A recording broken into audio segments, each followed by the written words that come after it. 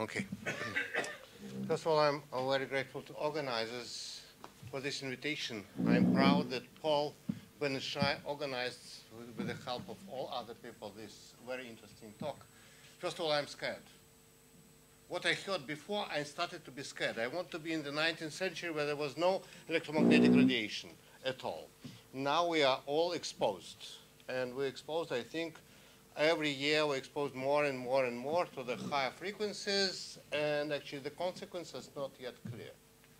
So I'm going to speak today about maybe a little bit very high frequencies for all what discussed, not 2.5 gig, this is 3G, not 5 gig, 4G, not 62. By the way, 5G, which is started to be now, the first trials was 62 gig. So it's now expanded to 62 gig. And I know that in California there are already few transmission of such kind of Wi-Fi was tried. So I'll today speak about much higher frequencies, and of course I'll speak about the very interesting feature of our skin, which everybody knows is multi-layers, and here the cartoon from 2002, where this one is sweat gland, and this is the duct which is bringing sweat to the surface of our skin. Now in reality, in this particular place in stratum corneum, the skin looks like, the ducts looks like this. You see, it's a very nice helicals. Now we have something like 5. You cannot hear me? For the camera. Oh, I see. Because you see, I think I have well trained for lecturing and speaking, and you're supposed to hear me quite well. So what's interesting that we have something like between 2 to 5 million ducts on the surface of our skin. It's only occurring sweat ducts. It's the feature only of high primates, and we are part of the high primates. And all of these sweat ducts are helical. Now nowadays, people already knows about this. It's really helical. The cartoon from 2018 already showing you that this is helical. And what's more interesting that when you're looking as a radiophysicist, and I'm a radiophysicist by education, on this very interesting shape, and you compare with the old cartoon from 1948 of the Book of Antennas, and this is the helical antenna. Now, people using helical antennas quite a long time ago, array of helical antennas for communication. And of course, if it walks like a duck and quacks like a duck, there is chances it's a duck. So if it looks like antenna, can it work like antenna? This question we asked ourselves with Paul 2005. So actually it was 15 years ago. When we asked this question, we got some small money, $30,000 per year, and it was for the crazy ideas. So it was absolutely crazy idea that if we have the array of helical antennas on our body. So the helical antenna, very, very briefly, have 2 modes. One is normal mode, like a dipole. It's going in different directions. And another one is axial mode. So axial mode is more interesting because in this case, for helical antenna, it can also be or left, right, or left hand, or right hand polarization. So it can be polarized. So our question was, in the beginning, when we just started to work with this, what are the charge carriers? Ions are very slow. And according to this geometry, the frequency have to be around hundreds of gig. So for ions, no way. But protons can hop. And they can work as electrons in the metal in all our organic systems. And the hopping rate of this, 10 minus 15 seconds. So the lifetime of the proton in such kind of mobility is only 10 minus 15. If I'm making one divide on lifetime, I'm getting exactly this frequency band, which were predicted by calculation of Paul, who did it the first, just due to the geometry of these sweat ducts. Now, of course, we went to the simulation, to designing the model, and I think our model is really quite well developed now. And we took into account, of course, the distribution of water in the all thickness of our skin, from dermis up to stratum corneal. And we know exactly the water profile. And we got this knowledge from Raman measurements, how much water on the very deep layers of the skin and how it's decreased with increasing of the thickness here. And we put the helical antenna in this multi-layer skin, and we made a simulation, and we saw that there is really a difference between the system with the ducts and without ducts. Moreover, it was shown that the main difference was around 500 gig. When we started our first measurements, and it was quite a long time ago, we had in Israel, it was only 1 or 2 network vector analyzers, and the highest frequency was up to 110 gig. Now, when we made our first simulation, we sweep the frequency from 50 gig up to 700 gig. We estimated specific absorption rate, putting the plane wave in this frequency spectrum on the skin. And what we saw, that really we have some kind of absorption of the electromagnetic wave and transmission this to the thermal energy. So the main two frequencies where was the biggest absorption is around 400 something and 500 gig. This is not in dB. You can see very clearly these two maximums. This paper was published 3 years ago, right? Three years ago, and it was surprisingly already collected something like 4,000 readings on the research gate. 300 tweets. Yeah. 4,000 reading on ResearchGate. So it's quite popular. I can tell you that the paper which I'm very proud as a dielectric spectroscopy is maximum 1,200, which were published a few years ago with Paul on electrode polarization, 1,500. It was we're very proud. And here for 3 years, 4,000, which means very interesting and very popular. Now, experimentally, we made quite ugly experiments with my students. It was in 2005. Everybody knows Givatram in Jerusalem. Can you imagine August? And they run on this ellipse. So 20 minutes of running. Believe me, perspiration system was really triggered properly. So calm, run, relaxation. This was the simplest experiment to trigger physiological stress. And we got a very interesting result, which we published in 2008, also quite a lot of readings, to 8,000 from 2008, but it's not surprising, it's 12 years ago. Then we understand that it's not only physiological stress, we're also sensitive to the mental stress. Now, we triggered not only physiologically, but also mental, and I'll show you in a few minutes how we trigger this.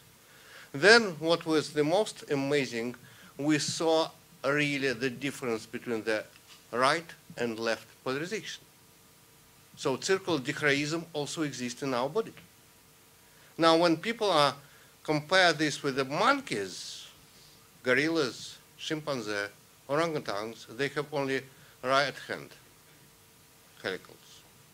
Humans have 10% left. The question why, don't ask me, I don't know. This is still a puzzle. Now, other groups also started to follow our research. There are quite a few groups, one in UK, one in Korea, one in Japan, two in Japan, one in the United States. They are repeating our old experiments in Switzerland and in England, two groups, by the way. And they're repeating our experiments on the low frequencies. Nobody went to the very high.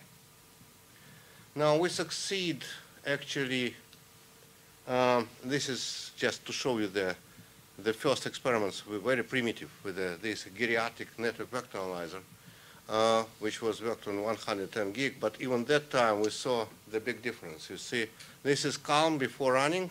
This is when the guy returned back, and then he relaxed back. 30 minutes of relaxation. What was the most interesting, that the way of relaxation was following very nicely the pulse rate and blood pressure after the stress. And the correlation between the blood pressure and the intensity of our signal was surprisingly high, almost 1. Now, sympathetic nerve system also triggered. And we know we are sweating when we are nervous, when we're under mental stress, when we are eating something spicy, or if you're, this I know by myself, if I quit smoking and then in a few years I took 1 cigarette and I see I'm sweating also. So the lie detector polygraph, known already for 100 years. By the way, in 2021 will be exactly 100 years as polygraph Louder, was used. please. Microphone. Use the microphone. I think I have quite strong voice, so I'm not going to shout. Can you hear me? Yes. Everybody hearing me? Yes. Excellent. So polygraph is known already for 100 years and quite successfully used everywhere. Even not all the justice system already recognize it, but I think in most countries, I think this is already considered. And of course, we are triggering our perspiration system depending on different types of stimuli. You can see here when we are nervous, when we are just physiological stress, we want to cool ourselves, or when we're eating something spicy, and we have this also interesting triggering of the perspiration system. Why the evolution or the research R&D department of Mr. God built this, it's still the open question.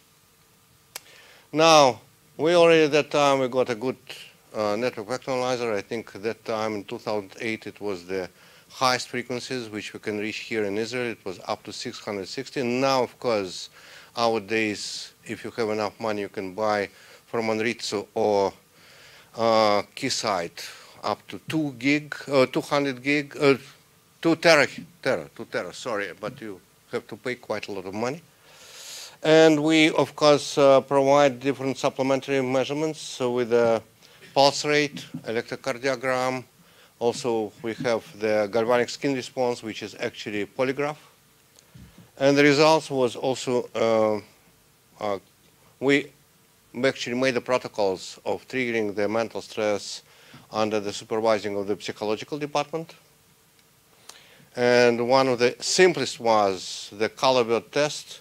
Here you can see by yourself that you will be very nicely triggered if you have to say what is the color of these letters, and you're always confused between semantic and what you see and what you see. You have very fast to tell us what is actually the color, to put the number. I passed this test by myself a few times, and I always made a mistake, and I was always angry with myself, and of course I was also triggered. The mental stress. And you can see this is the typical experimental result for one of the guys. You see first he is triggered, different levels of complexity, then he trained, he really know how to use this, and then it was so complicated he was really very excited. This is intensity of our signal. On one, it was on up to one, it was on one, it's W band. It's up to 180 gig, 75 gig. So, and then you're relaxing. And you always see like a damping oscillator. You're relaxing, you see, with some kind of oscillation. It's like a blood pressure and also pulse rate. Also after the physical training, also you have such kind of damping oscillating. So this is just comparison of the galvanic skin response and our signal. You can see for the color word test and the hand grip, you can see definitely the reaction of the galvanic skin response. But in this frequency band, our signal for physiological stress was not responding. So it depends.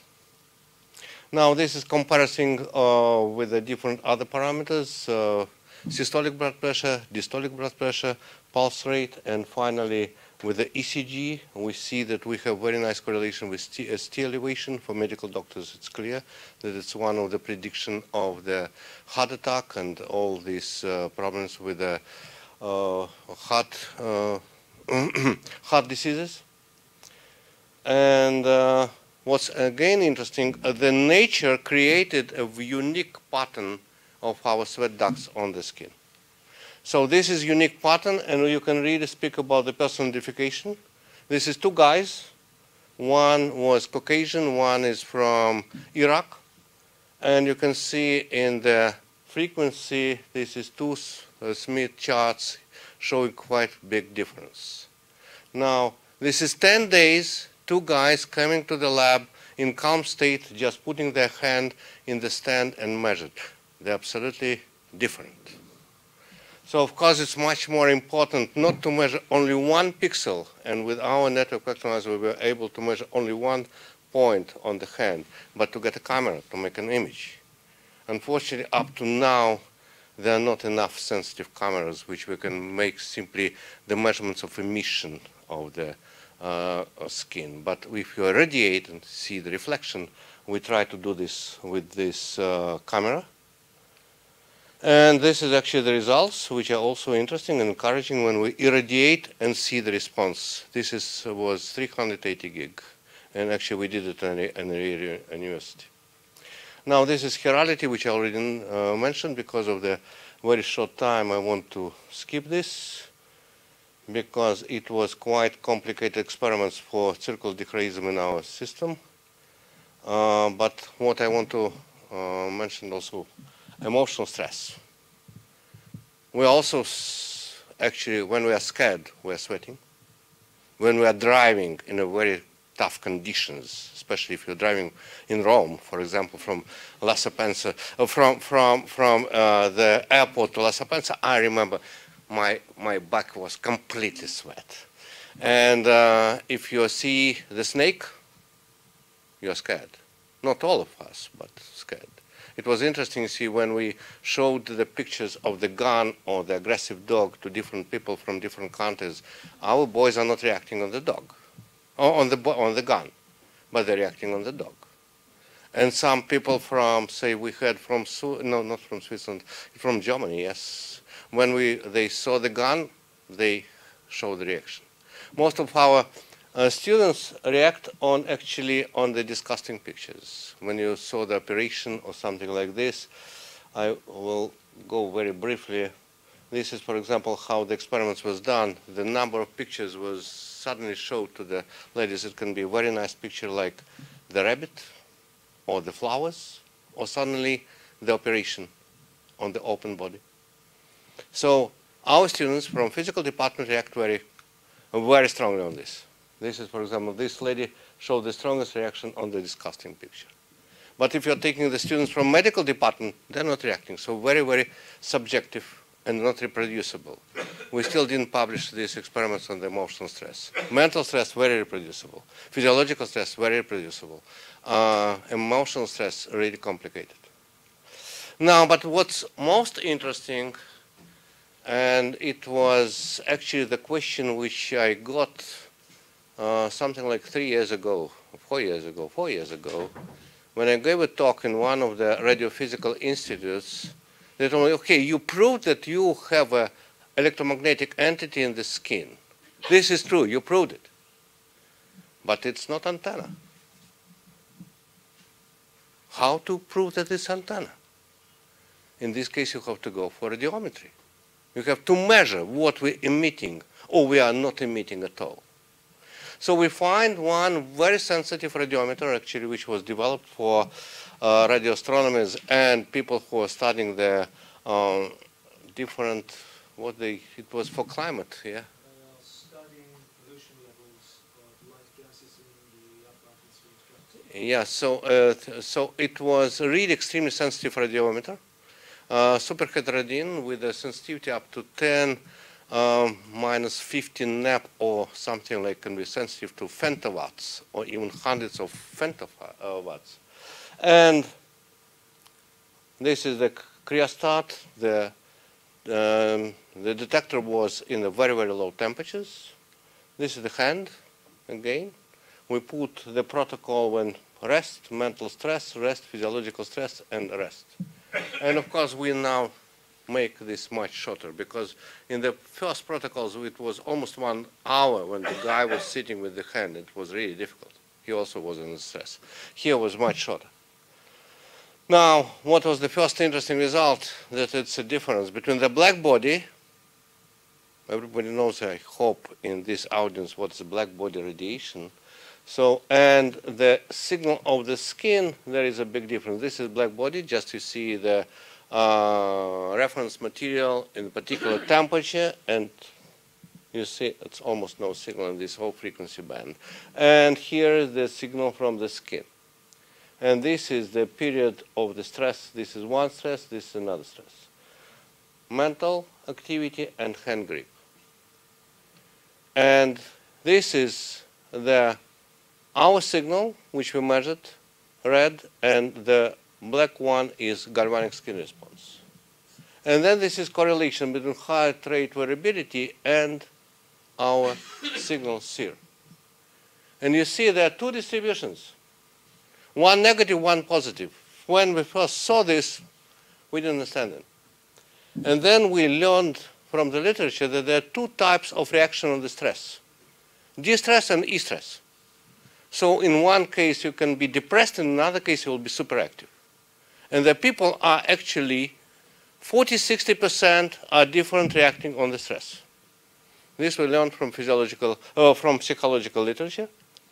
And then we made even more interesting discovery for ourselves.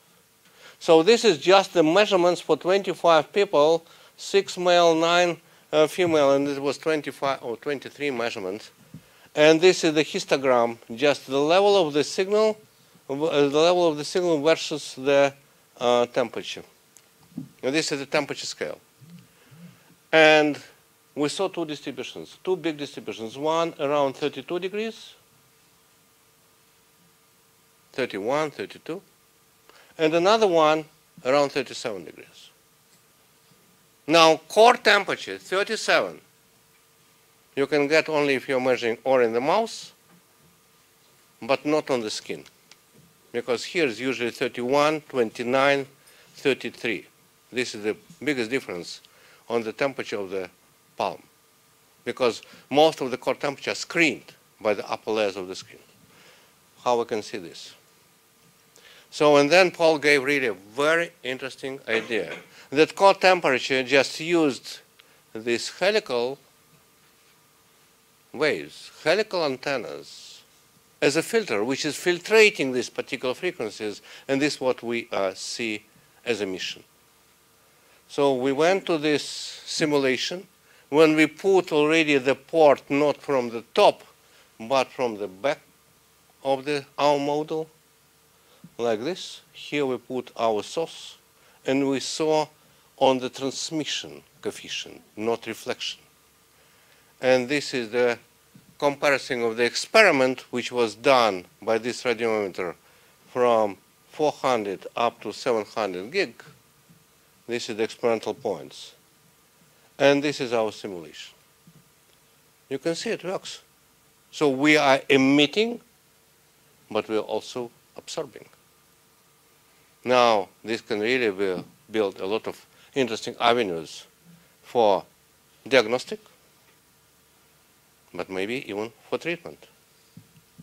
Okay, thank you very much for your attention. Before I'll finish, I want to tell that you see, even in 2015, it was 5 years ago, we raised the question, 5G, if they will want to extend it up to 300 gig, is it not dangerous? We have a hardware which is receiving, and we don't know what will be the reaction of our central nervous system. Maybe all of us will be genius, but maybe zombie. Who knows? So thank you very much for your attention. Can I ask a quick question? Sure. We have time for 2 questions. Thank you. You showed the visualization of the difference between two individuals. And one of the questions that I'm very interested in is whether people who suffer from electrohypersensitivity are predisposed for this sensitivity. And I was wondering if you have any direction for an experiment that can be designed to explore this question. These two guys who we actually measured, one was Japanese postdoc who came every day and putting his hand. Another one was our joint PhD student with Paul, who also was absolutely Caucasian, and he also put his hand. So they're different.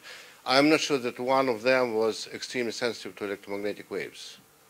They didn't show. But actually, I heard what I heard today, and we discussed it already a little bit with Paul. In order to understand what is actually the sensitivity and the consequence of this sensitivity of electromagnetic waves to the different biosystems on different scales of the body, not only of the humans, of all biological materials, the proper protocols and the proper experiments have to be built in order to verify calcium sensitivity to this in different channels, different mobility of proteins, DNA as well, and this have to be covered all the frequency band from, say, units of hertz up to terahertz. Because for time being, what I heard today, actually scaring, definitely, but it was more, how to say, it was not well defined and not well clarified. And what is really the consequence of this electromagnetic explosive is not clear on different levels. It can be on the level of membranes, it can be on the level of lipids, amino acids, calcium channels, GLUT1, GLUT2, GLUT5, also transporters can be sensitive to electromagnetic waves, but in the body they are screened. How this penetration depth, how it works. I think the proper experiments have to be derived. Actually, we discussed that the special center have to be organized for studying of this phenomenon on different levels of biological organization, starting from very simple biological molecules up to also organisms. And we have to be step by step and very well defined. Okay. We're going to take a break now. There was another question there. Was there another question? No? Oh, sorry. I thought I saw him. So we have sandwiches and fruit and dessert and drinks. So we'll break for the full time. We're actually back on schedule. Back on schedule. Paul, I did a good job. You say I cut it half of my talk. We'll be back here at 2 o'clock so we can stay on schedule. Enjoy your break and you can be my